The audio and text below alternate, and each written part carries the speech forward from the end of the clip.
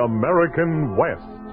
Once it could have been the British, Spanish, or even the Russian West. It became American primarily because of the explorations of two young Army officers, Meriwether Lewis and William Clark. Their pioneering journey stands as one of the great achievements in the history of the United States.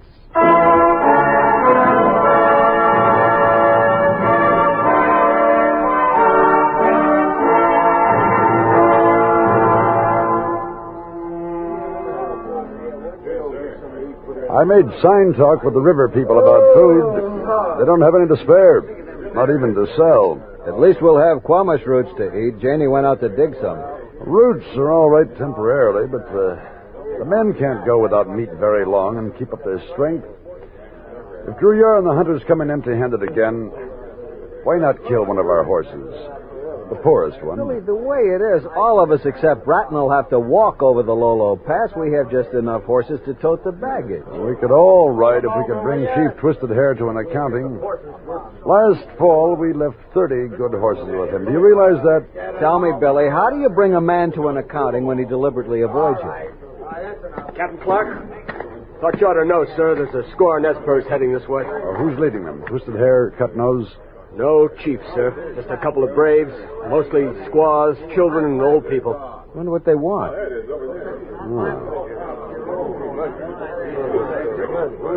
Remember me? Wait a minute. Let me think.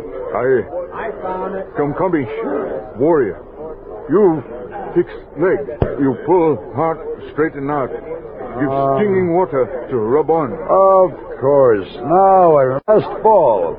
You're the one who learned white man's talk from traders down the Columbia, yes. It is good. Kamkamish, tell everybody how you make him well. You great medicine man. These people, all sick, all come to be cured.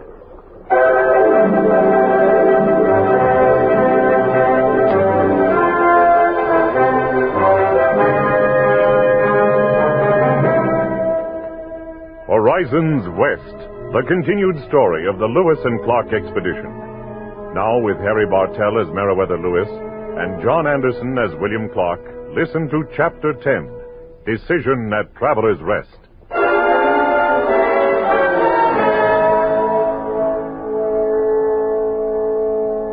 May 8, 1806. The Lewis and Clark expedition, after a relatively easy trip from the Walla Walla country in southeastern Washington, was encamped on the banks of the Clearwater River in Nez Perce country, not far from what is now the city of Lewiston, Idaho. Ahead were the formidable Rockies. The crossing would be through the Lolo Pass, where there was never food for man or beast, even in the summer. Now the pass was choked with snow. If nature was kind and permitted the rigorous 3-day passage within the month, Lewis and Clark would reach St. Louis this year. If nature chose to be unkind and delayed them 2 months, but neither captain wanted to think about that possibility.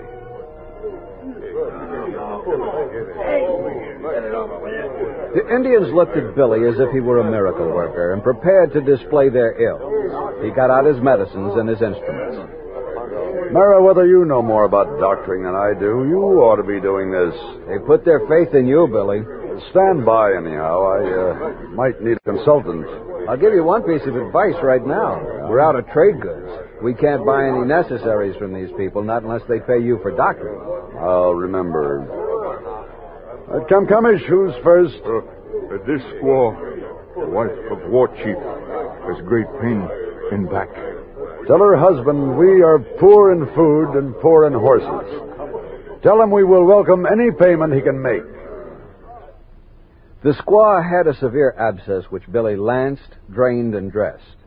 The easing of pressure gave her almost immediate relief, and her grateful husband promised to bring us a horse in the morning. Except for a girl with a broken forearm, the other complaints were minor. Sore eyes, strained muscles, constipation. Billy treated these from 3 bottles: eye wash, horse liniment, and Dr. Rush's purgative pills. At last he finished. Kamkamish herded the patients away just as George Druyar and the hunters returned with 3 deer. Look, Billy, 3 deer. Well, things are improving. Now, if we could only get our horses from Twisted Hair, we'd be in good shape. No time like right now. Now? Or what can you do now? I have an idea. Would you find Kamkamish for me? There's what over there? Kamkamish!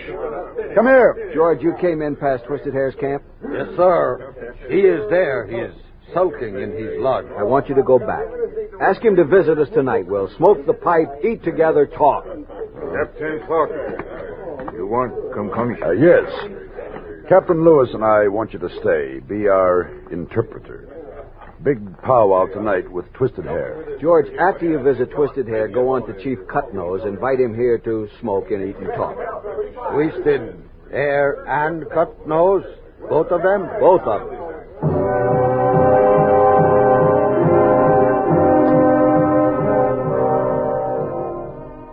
Charbonneau and York set about cooking the venison.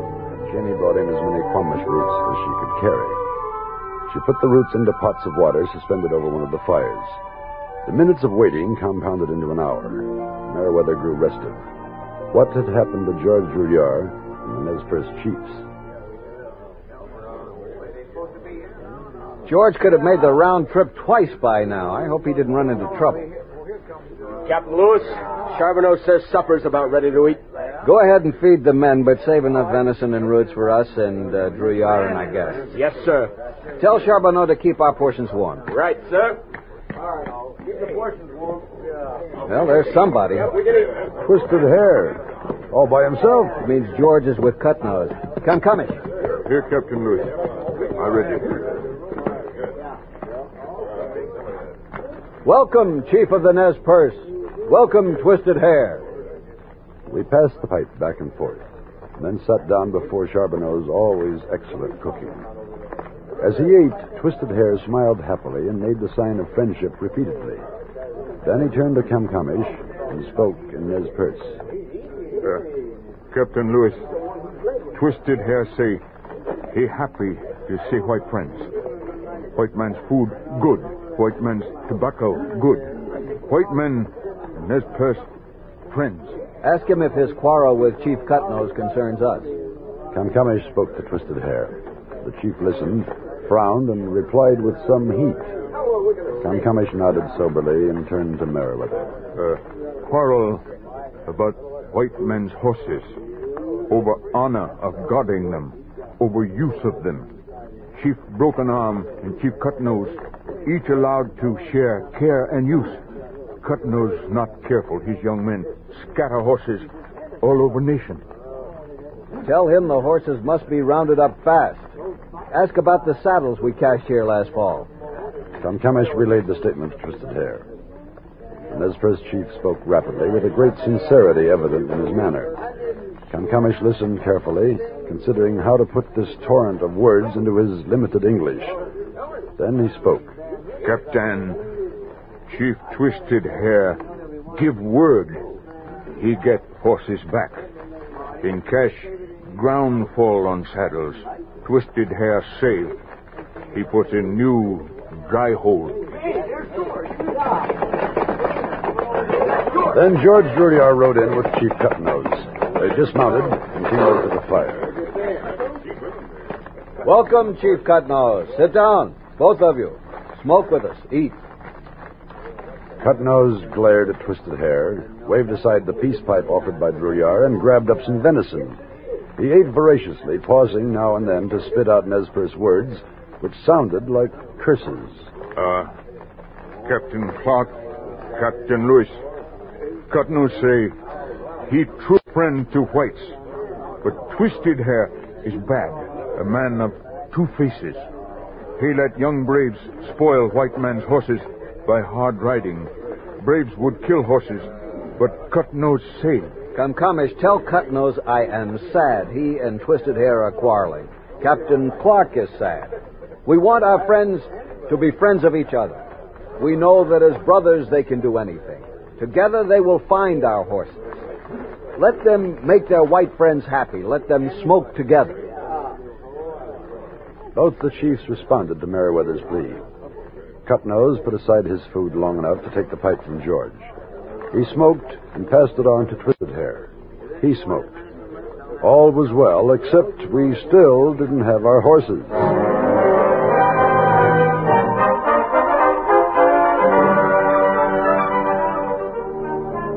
Billy's fears about the horses turned out to be groundless. Twisted Hair and Cut Nose were honest men. We visited them in turn the very next day and got back our saddles and 21 of the horses in good condition. Their braves helped round up the remaining animals during the next few days, until we lacked only 2. The 2 horses taken by old Toby and his sons as a fee for guiding us over the mountains last fall. Then a messenger arrived from the great chief of all the Nez Perce, the Broken Arm. He say, you come his village. All Nez Perce people send chiefs and warriors there to welcome great white captains. On May 10th, we reached the Broken Arm's village and were pleased to see that over it flew the American flag we had given him last fall. The village was on high ground with a fine view of the still impassable Rocky Mountains. Representatives from all 7 Nez Perce tribes were there. It was our chance to speak out for the policy of peace and friendship Thomas Jefferson wanted the Indians to adopt. My friends, we have smoked the pipe together. We have pledged ourselves to live in peace and harmony with each other. This is the policy of the great chief Thomas Jefferson of the 17 states of America whence I come.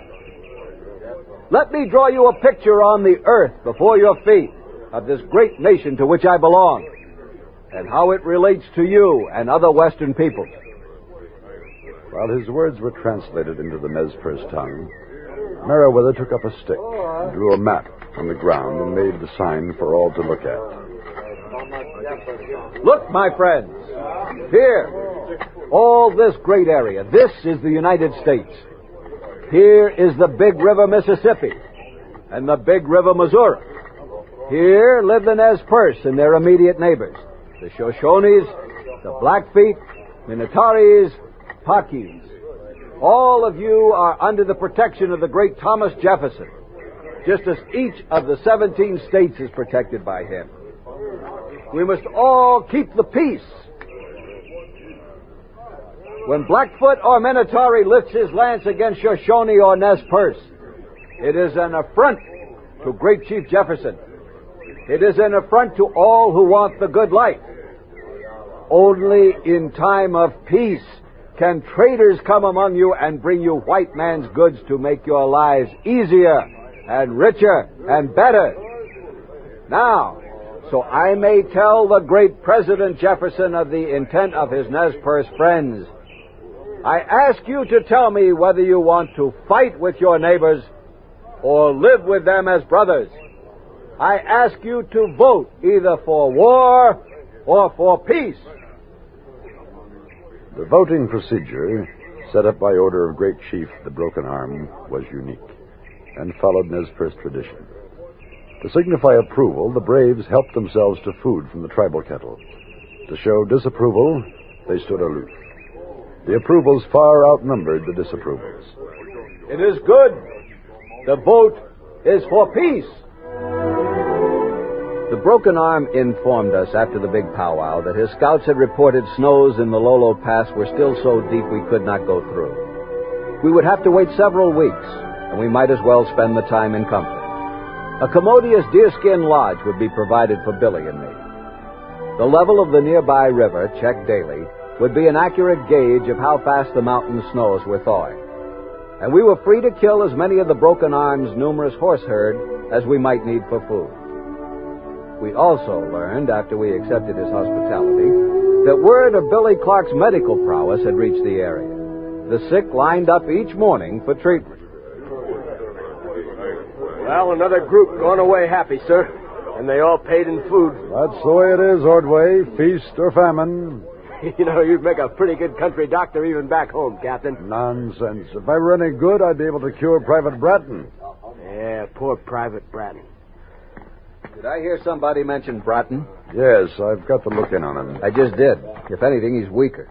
Then that salve I gave him last week hasn't helped. Pine resin, beeswax, and bear oil, wasn't it? Yes. Well, all it did was give him a rancid smell. Bratton says Johnny Shields has been talking to him about an Indian sweat bath cure. Indian sweat bath? It'd kill him. Maybe not. He'll die anyway in the Lolo Pass.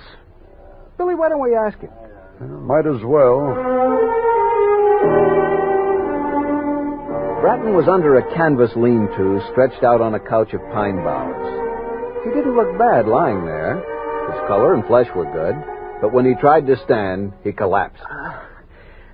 I don't know what it is, sir. Ain't much pain except a small on my back. You think you can sit up for maybe an hour? Well, I can try, sir. Why? Captain Clark and I want to give you an Indian sweat bath. Johnny Shields was talking about it. You sure it'll cure me? I'm not sure at all. It's your last chance, Bratton. Well, I guess a long chance is better than no chance at all. Johnny Shields and Drew Yar helped Sergeant Ordway dig a hole in a clear area along the riverbank.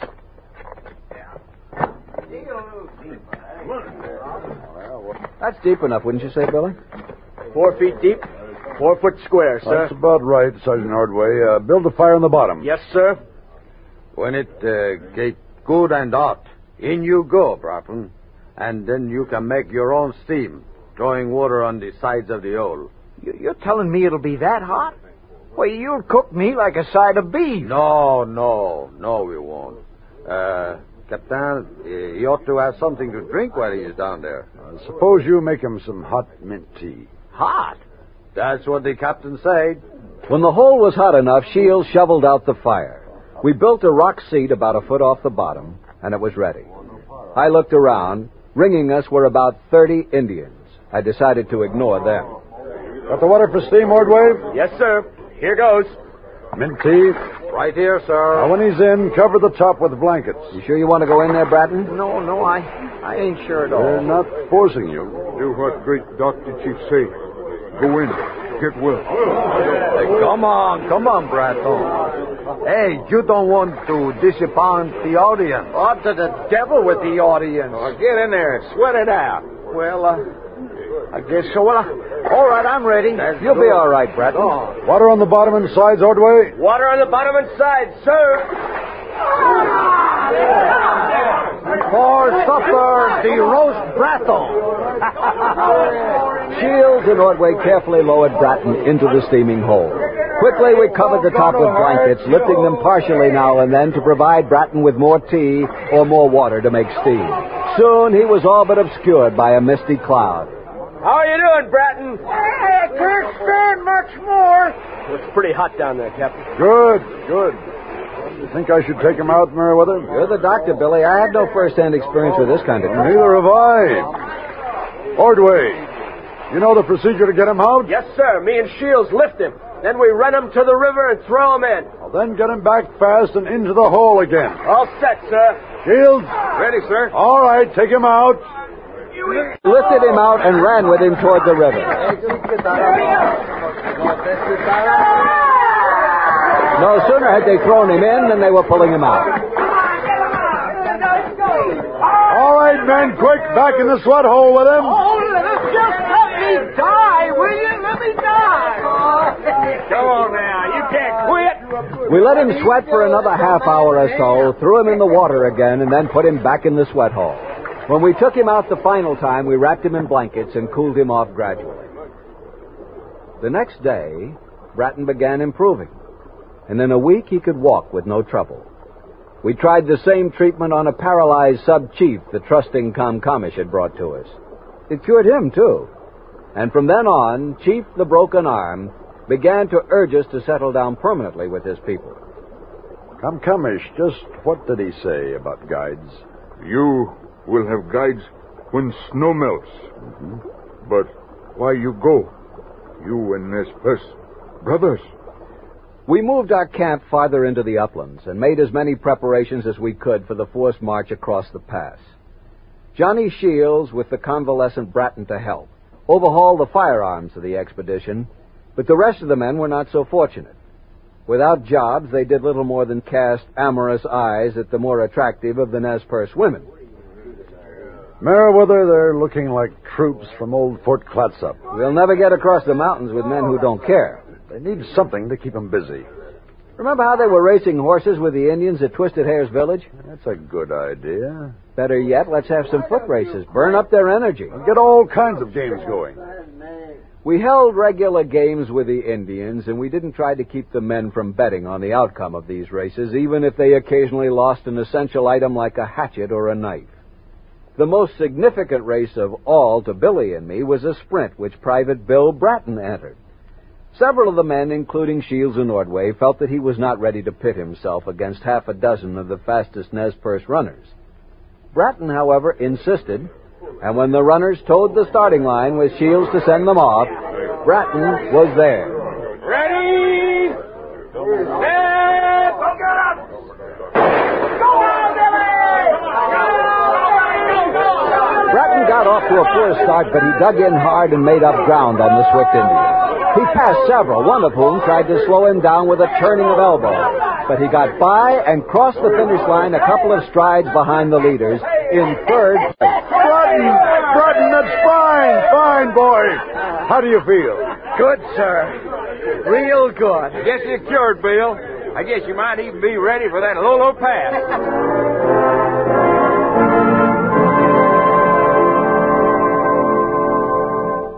Billy Clark and I kept daily watch on the water level in the river, which rose much too slowly for us.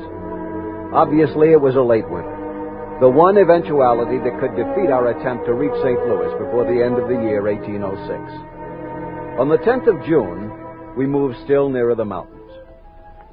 We need another talk with the broken arm about guides. Yes, we do. Remind him of his promise. I'll send Drouillard to talk to him in sign language. Why not come comish in Nez Perce? I'm afraid he's biased. He wants us to stay. This time, with the exception of George Drouillard, we sent out all our hunters to bring in as much meat as possible. George left for the camp of Chief the Broken Arm. Half a day, and George reported back to us, grim and unsmiling. Sorry, no guides. The chief say he is not letting us die up there in the snowdrifts. Did you tell him we meant to leave? Guides or no guides? Yes, sir. He thought I was bluffing.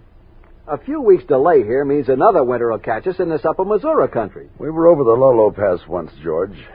You were with the leaders then. With the Indian guys, sir. You helped blaze trail. You ought to be able to lead us back, with what I can remember and what Captain Clark remembers. If you say so, sir, I try. 150 miles with no horse fodder. We'll have to try to make it in 3 days. We started into the mountains on the 15th of June, 1806. By evening, we had pushed to an elevation of almost a mile. Fortunately, the snow was hard-packed and crusted with ice. As long as the horses kept their feet, travel wasn't particularly difficult. That night, with a knife-edged wind slicing at us from the heights, was the coldest I can remember. We were up early and pressed on in the gray dawn. Doesn't look familiar. Sure doesn't. Those horses don't look happy. Morning, sirs. How does it look up front? Not familiar. To speak out, sir, I'm not sure where we are heading.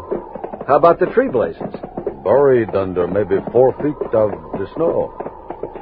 I can take a chance if you make it in order, but I rather not.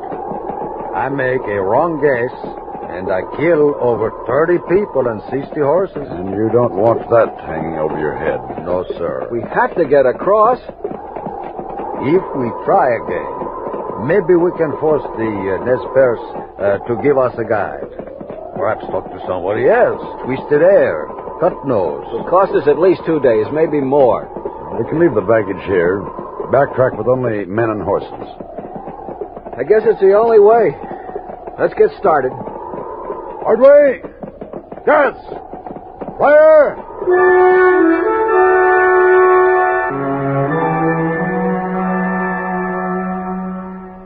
We stored our baggage and reserve food under tarpaulins along the snowy trail. Here, in this wild and nearly lifeless area, these precious goods would be safe. Drouillard, meanwhile, hurried back to talk to Chief Cutnose about guides. Our retreat was marred by accidents. Coulter lost his blanket, John Potts was badly cut, and I was hard put to stop the bleeding. We lost 4 horses and a mule, and the hunters ranging the lower altitudes only got 2 deer during a span of 5 days. Then, while our horses grazed near our old campgrounds, George Drouillard at last appeared, this time with a broad smile on his face.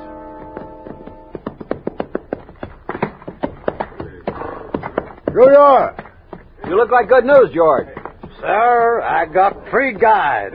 One of them is a brother of Chief Cutnose. Excellent. What did it cost? Only 2 rifles and some shot. Where are they? Coming up the trail, sir. On the 24th of June, we left again for the Lolo Pass, this time led by the 3 young Nez Perce braves.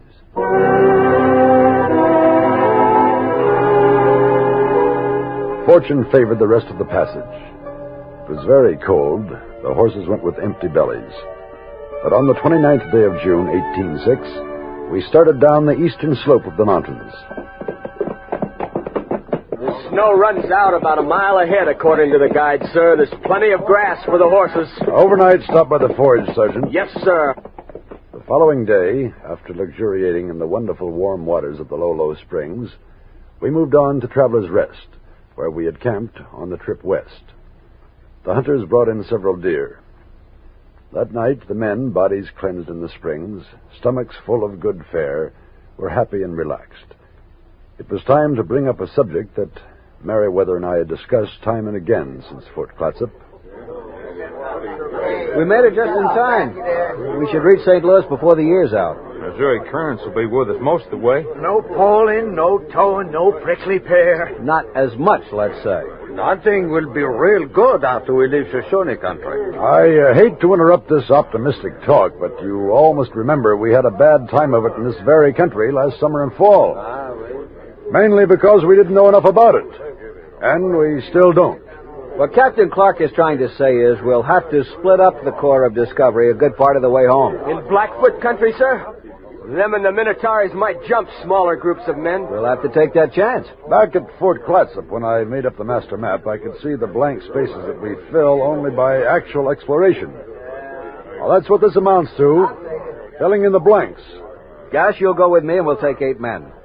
We'll go directly to the Missouri, where 3 men will make trucks for the portage around the Great Falls. With the others, I'll explore Marias River. Ordway, you'll go with me up the Bitterroot Valley, over the divide, then to 3 Forks. There, you'll take 9 men down the Missouri to meet up with Captain Lewis, while I take the rest of the party, explore the Yellowstone River. We should all meet where the Yellowstone joins the Missouri. All I can say is I hope the Indians have hibernated.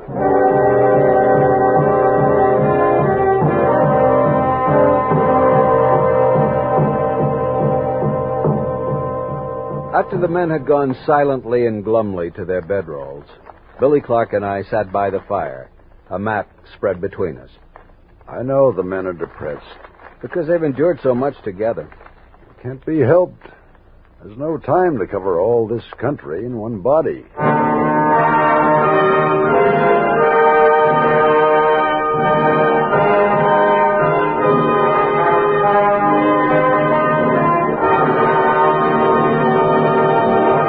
You have been listening to Horizons West, the continued story of the Lewis and Clark expedition. Chapter 10, Decision at Traveler's Rest, starred Harry Bartell as Meriwether Lewis and John Anderson as William Clark. Featured in the cast were Karl Swenson, Eddie Firestone, Jim Bowles, and Clark Gordon. Our story was written by Carl A. and William Tundberg and directed by William Lally. Sound patterns by Gene Twombley. Michael Rye speaking. This is the United States Armed Forces Radio and Television Service.